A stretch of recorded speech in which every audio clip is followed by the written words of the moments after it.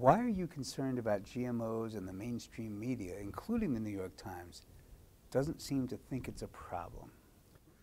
The four areas that Monsanto's PR focus on: media, government, farmers, academia. The media has been misreporting, have been missing the details. A lot of people that do report accurately are attacked by Monsanto. They have a very sophisticated way of rating reporters, of rewarding those that work with them. They'll fly reporters in from other countries. They work with the State Department so that the State Department recommends that reporters from other countries come and be wined and dined by Monsanto. They get to visit the St. Louis facilities, etc.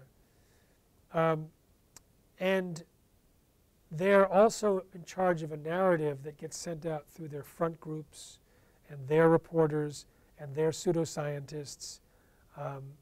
And they also can withhold money, research money or donations, and so they have a lot of leverage on academic institutions. We've seen this. It's not just, we're not just making this up. We know exactly this is what they've done. They threatened to hold back money.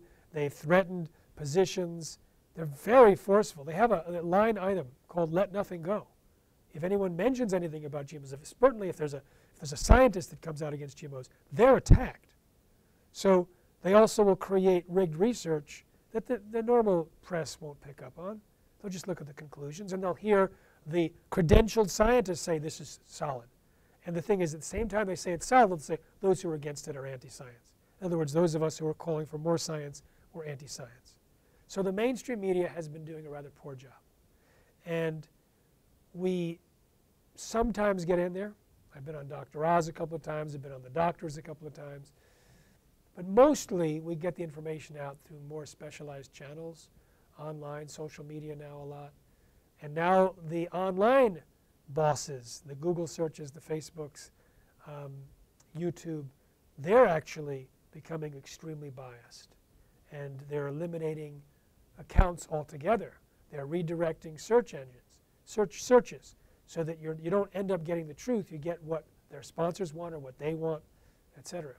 So it used to be that the internet was our trusted alternative. Now we have to be careful about which search engine we use and how we get the information out in order to make sure that the truth gets out to the people that need to hear it. But the mainstream media coverage in Europe about a high-profile food safety scandal related to GMOs in 1999 with Dr. Arpad Pusztai caused the tipping point of consumer rejection in Europe, and it was described as one of the 10 most underreported events of the year in the US by Project Censored. And you could tell that the biotech industry did a full court press on the press so that they would not report like Europe did, because Europe rejected GMOs because of the coverage. And it wasn't the European Commission or the European Food Safety Authority, who are both pro-GMO. It was the people that said they don't want it. And it was Nestle's and Unilever and McDonald's and Burger King and others who responded to the people who responded to the press. So that's one reason why locking down the mainstream media was a priority for years by the biotech industry. Why do you think there's a correlation between the growth of GMOs and different diseases? Haven't a lot of things changed in the last 20 years, and therefore a lot of things would correlate with the increase in all these human diseases? What's interesting is that when people get rid of GMOs in their diet, or specifically if they switch to organics, so they're getting rid of GMOs and Roundup, because Roundup is sprayed on a lot of non-GMO crops, they report getting better from a variety of diseases. And I've asked 150 lecturers, including a couple of dozen of them at medical conferences, and the doctors reporting on behalf of thousands of people, and it was consistent.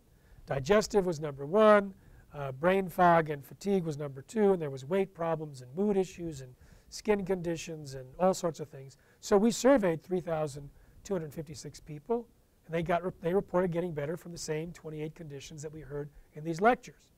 And we talked to veterinarians who reported the animals getting better from these same conditions, both livestock and pets.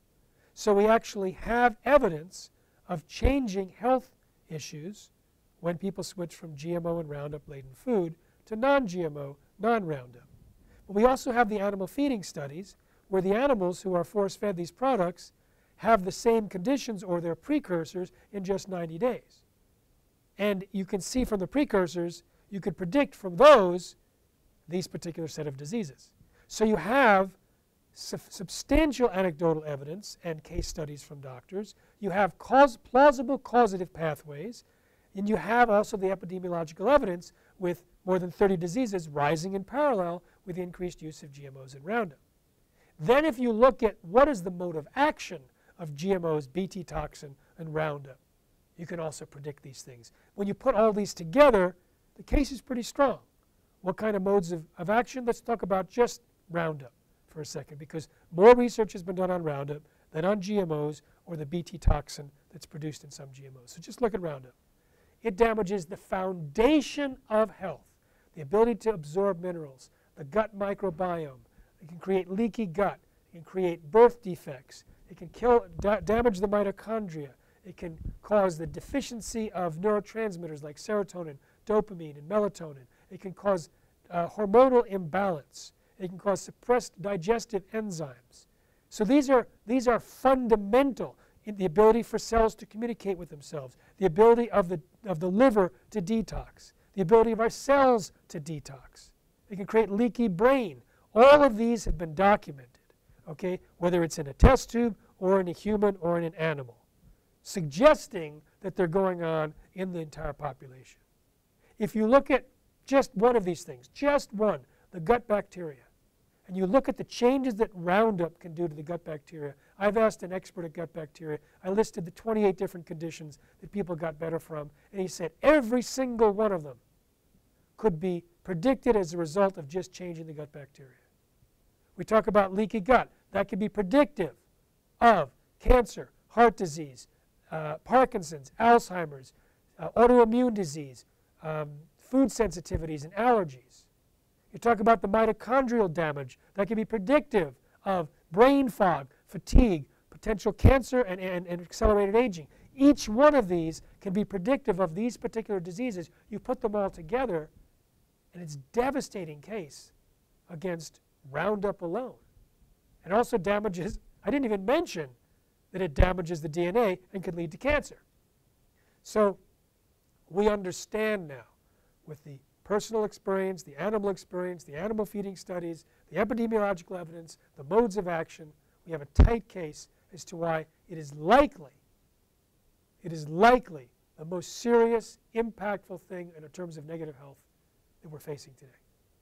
GMOs and Roundup, we'll put them together.